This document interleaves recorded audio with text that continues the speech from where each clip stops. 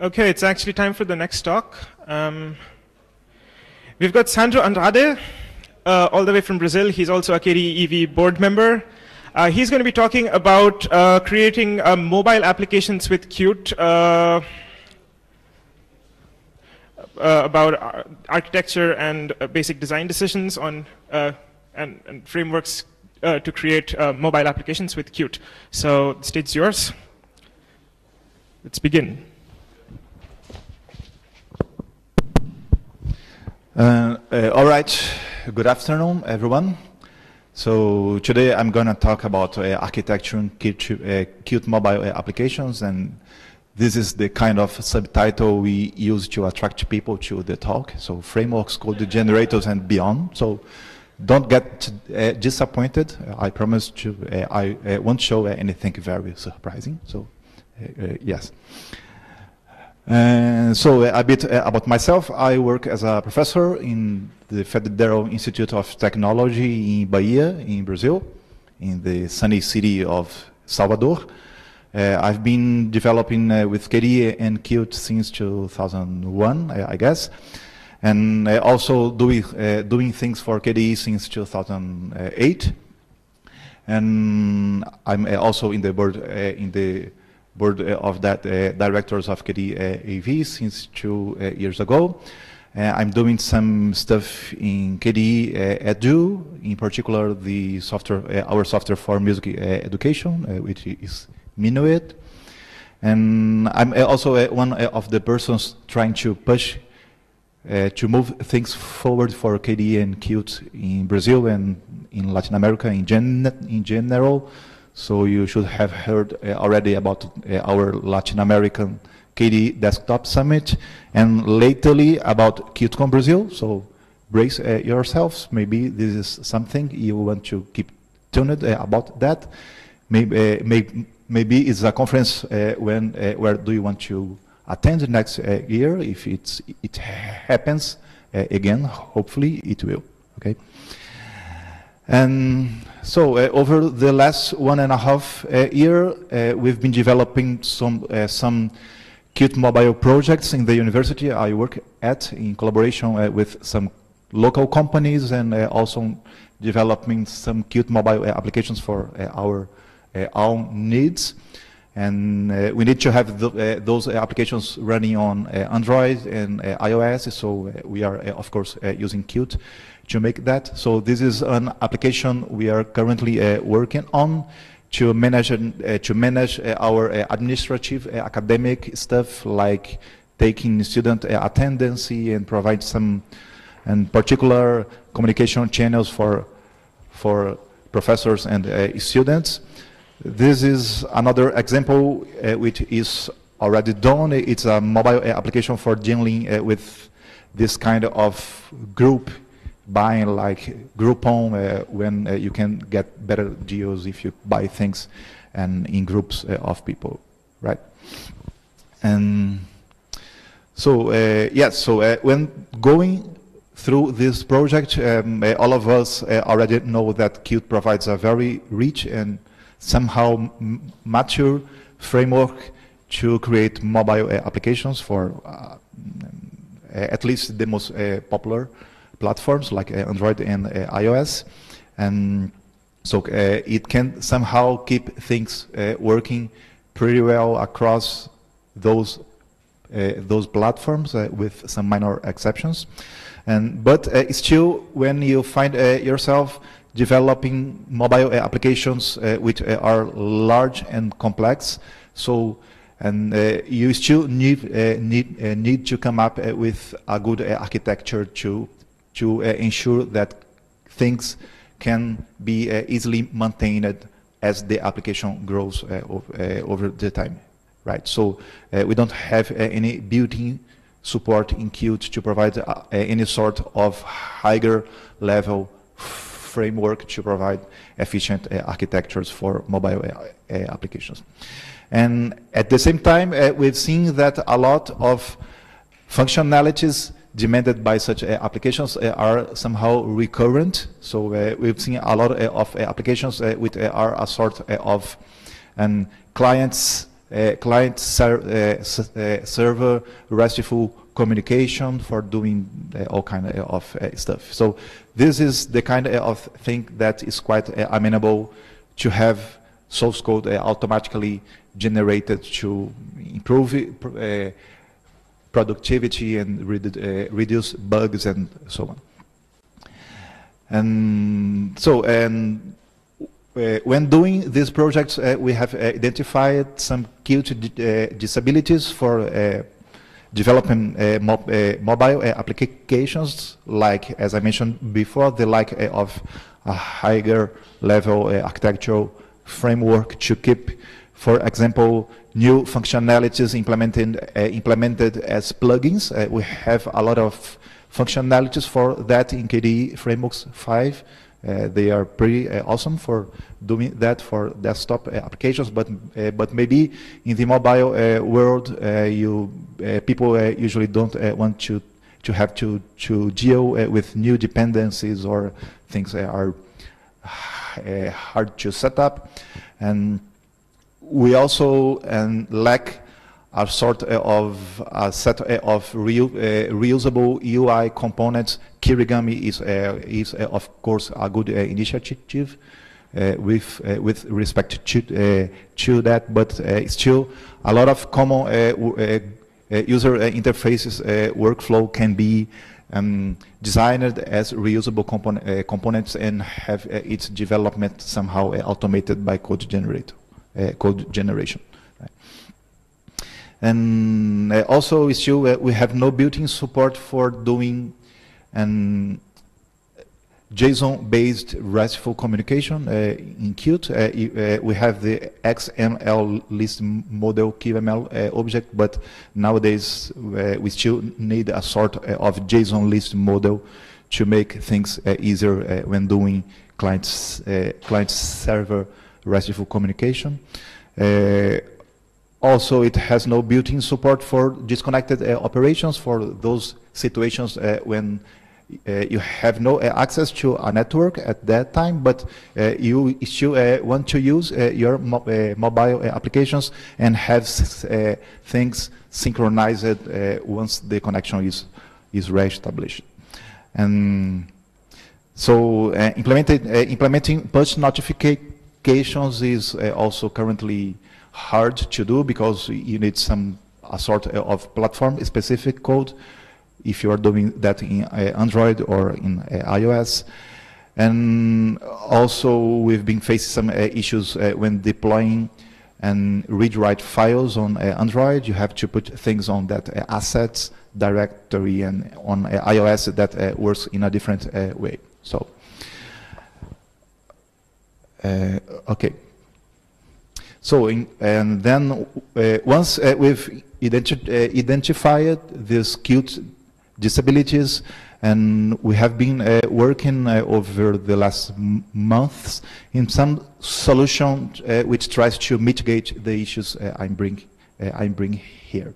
So we think that if you could somehow to come up with a nice reusable and modular reference architecture for mobile applications, and then to turn that implementation in a set of templates, and then use some code generation technique to provide to automatically generate some boilerplate code that would make Qt mobile development a lot of more productive, at least for those domains where such functionalities appear recurrently, right? And so that's how we decided to start working on Mag. We call it Mag in the lack of a better name. So what's Mag? It's actually made of two different parts. So we designed a sort of lean architecture based on some QML, dynamic QML, in order to load, to have each functionality of the application implemented as a separated plugin. And then at runtime, those plugins are loaded, and in order to have, for example, the the navigation menu and a lot of CRUD functionalities implemented already directly from such plugins. And then we come up with a set of templates with implement those core architecture and then and the plugins. And then we've been creating some code generator to allows for developers to easily create new Qt mobile applications by using this reference architecture and this code generation, right? And so we have a command line interface, which is implemented based on Ruby Thor, which is a command line interface framework, which is used in Ruby on Rails framework. And so the templates are specified in Herb, which is also the template engine language used by Ruby on Rails. And generators are modular, so we wanted since the beginning to make it easy for developers to create new templates, to implement new UI workflows or new client-server communication. So we provide a JSON list model to handle JSON-based RESTful communication. And we have also some features to provide automatic download of icons from Google Material icons to use then automatically in your Qt mobile applications. So currently you have some templates which may be useful if you are developing Qt RESTful mobile applications. So we have some templates not only for the Qt client side, but also for the RESTful server side. So we have a template for creating a new RESTful server based on Sinatra. Sinatra is a micro framework for creating new RESTful services servers in Ruby. And also we have another template to support new models and new services in the RESTful server you have just created. And we have a template for creating a simple Qt mobile applications based on dynamic QML plugins. And also we have templates for creating Qt mobile applications with communicates with servers which provide RESTful services, right? So that's the time when I should provide you some demo, and maybe so I will try to switch the microphones because I had to type.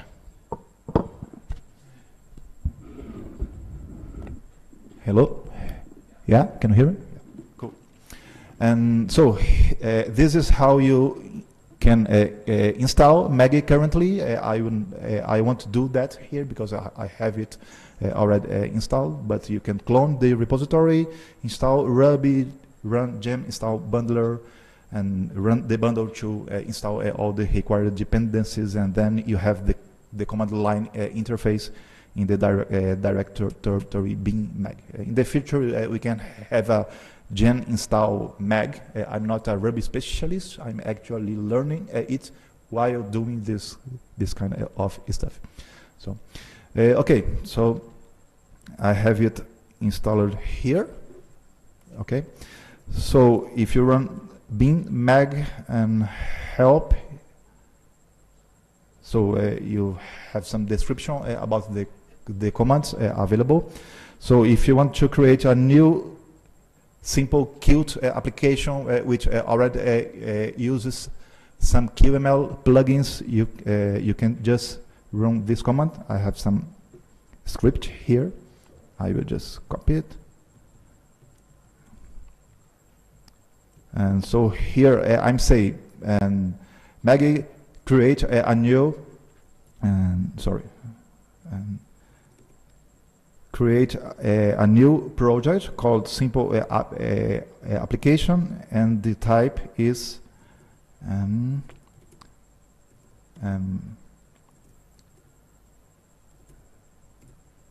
simple app.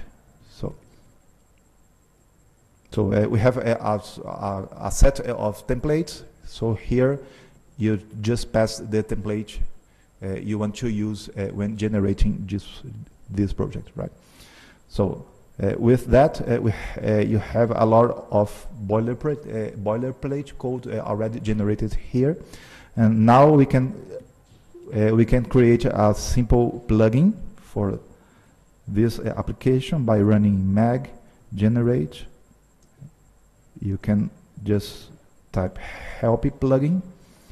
Then I can ask create a new plugin, call it talks if you we want to create some application for showing the Akademy program, and then here you can pass the path to the application you created before. So this is simple app, and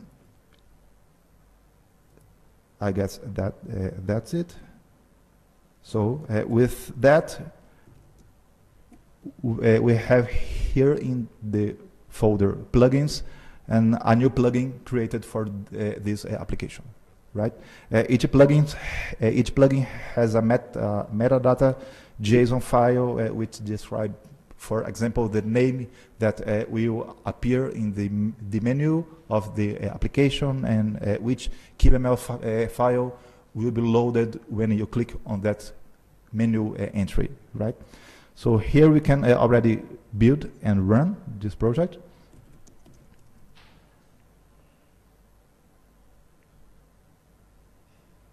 Okay, and here you have your simple application with a menu entry which was already collected from the installed plugins. When you click here, you have a hello from the Talks plugin, right?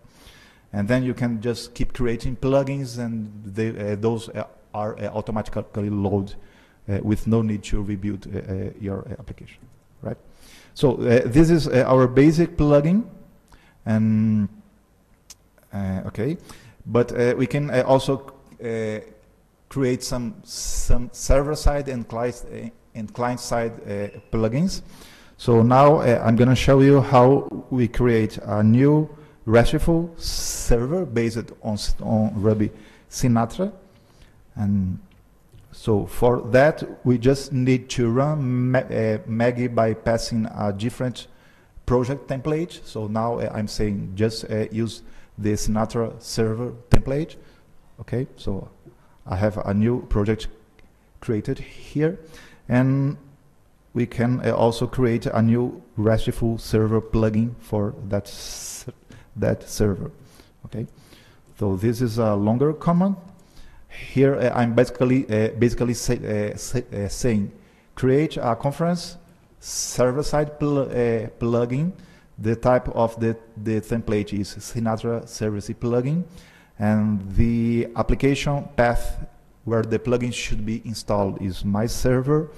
And here I can pass a set of the fields that should be stored at that server-side plugin, right? So if I want to store data about conference, so I'm storing the acronym and the name, the city where the conference is happen, the venue, start date and end date, right? So with that, we create a plugin here. Okay, we can just run rake the db migrate to create the database for this one, and I will now just to populate the database with some information, and so I will add 3 conferences here. So we have KitCon Brazil, Akademy, and Conf KD India, right?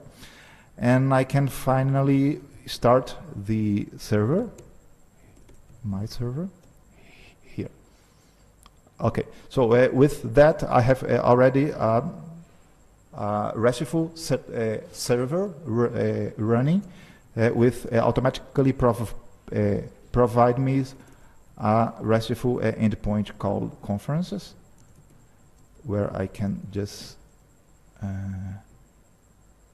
JSON2 try it here. So this is the answer, the RESTful server is providing. Okay, I will keep the server running at this tab, and now I will create a new project for the Qt mobile RESTful client for this server, right?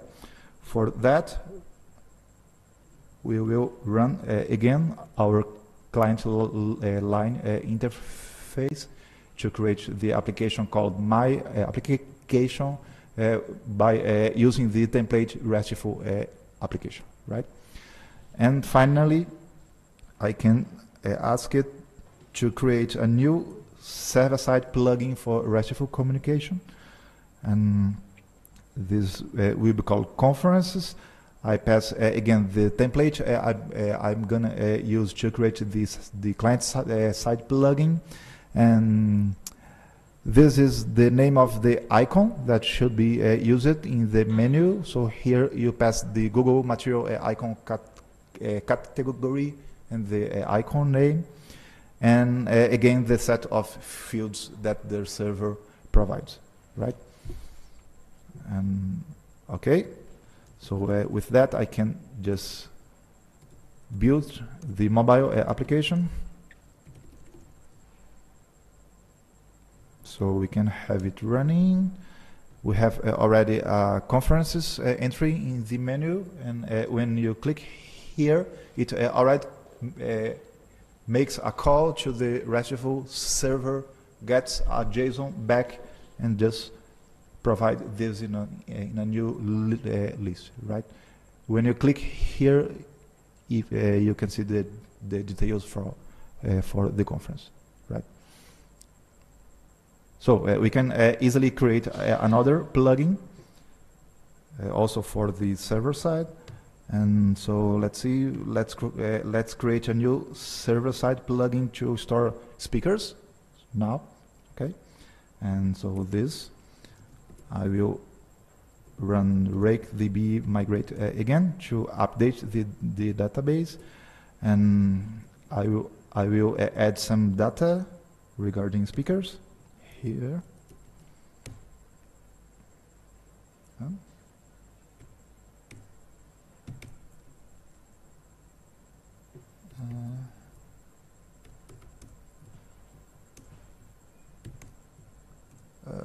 Wait.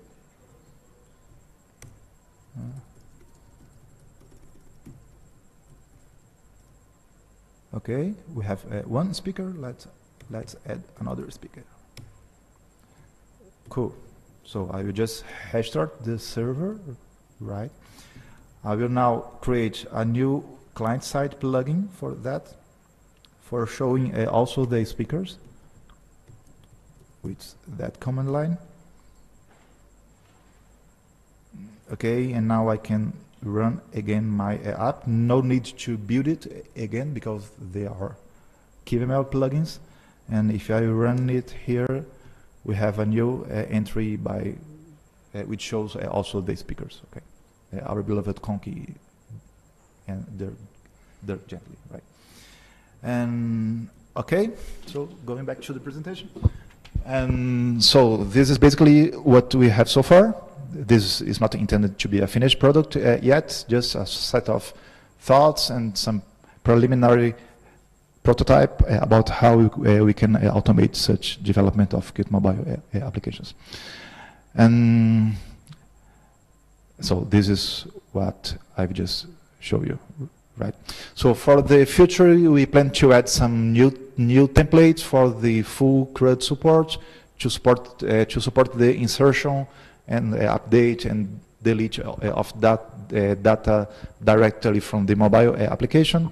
And we want to support some Kirigami based templates, and also we want to support relationships between model to implement master details things and this kind of stuff, which is quite needed in such kind of application. Also, we want to support push notification by generating code-specific platform through this kind of tool. Okay, so if you want to try it, you are quite welcome to try to clone it, build, and just you can contribute with new new templates or trying to automate more things. So just talk to me now or in the conference, right? So that's it.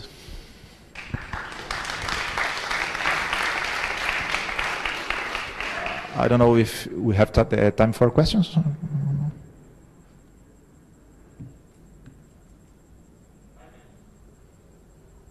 You have a question. 5 minutes for questions. Any question? There was one there. Could someone, Bodan? Right.